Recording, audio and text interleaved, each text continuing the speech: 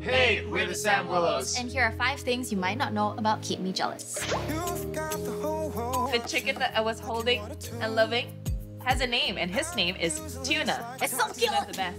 There were actually other chickens that we auditioned, Yeah. but Tuna. made Tuna. Number 2, John's flying shoe. So there was a scene when John was smashing the table, and then a final shot scene where he kicks the table.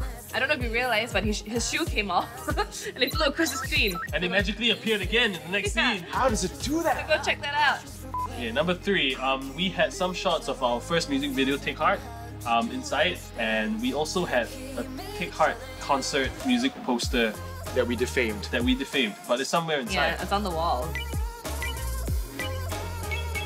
Number 4, art direction. Number 4. So we actually wanted to be a bit ambitious with this one, so we actually built the whole house. We built the whole house from scratch. It was art directed by Yeah. Yangermeister, and so she literally went around sourcing for every single thing that you saw in the house, and half of the props were from our house. From there. Yep. We emptied from out our their house. Half of their household was in the set. Sorry, Dad. Chairs and The dining chairs is a lamp.